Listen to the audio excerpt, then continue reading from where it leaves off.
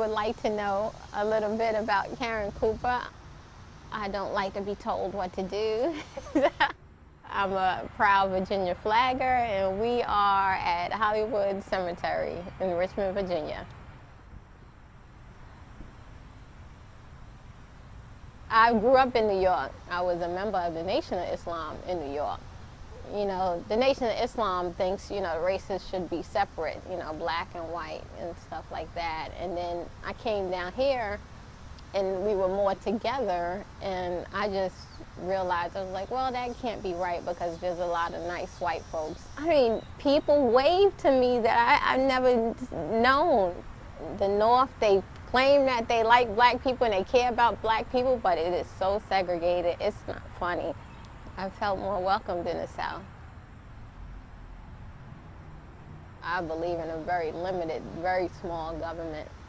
I joined the Tea Party because I actually wanted to tell people that the federal government shouldn't be doing all this stuff that they're doing. You are not to control every aspect of our life.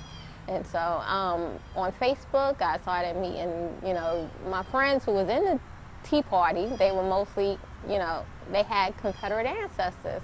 Then I met this lady, Susan Hathaway, and she started flagging. And I said, well, I should go out there and flag with her because, one, I support, Confederate history, and two, it's a great way to show my freedom of speech. It's my right to be able to be out there in public with the battle flag, so that's why I did it. I know what people think about when they see the battle flag.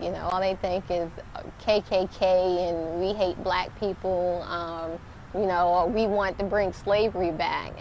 So I knew it was going to be something for people to see a black woman with the battle flag. Actually, most people don't even stop to talk to me because I think they in such shock to see me out there with the battle flag.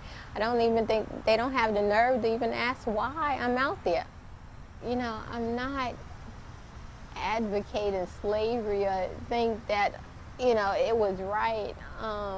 It wasn't, and none of my friends think it was. It was just something that happened, and it just didn't happen in the South. It happened worldwide. I've said this before, and people gonna think it's horrible, but I believe slavery is a choice. And I say that because of what Patrick Henry said, give me liberty or give me death. To me, if we ever went back to that kind of slavery, no, I couldn't do it. Give me death. I feel I'm a slave now because the federal government does control me. I can't smoke what I want to smoke. I can't drink what I want to drink. If I want to put something into my body, it's my body, not theirs. So what gives them the right to tell me what I should do? That's tyranny. But yet and still, it's only the Southerners, and it's only the battle flag that has all the weight and the guilt on it, and it's not right. It's not right.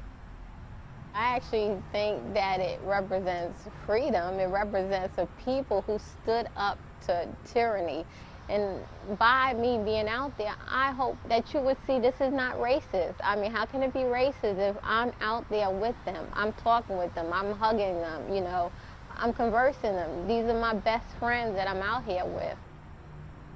What I hope to change or to accomplish is just I don't know, wake a few people's minds up and stop believing that that flag is about race. I want them to stop thinking that, but that's up to them. In the end, I'm just doing it for me. It makes me feel good. Right? That's why I put myself out there.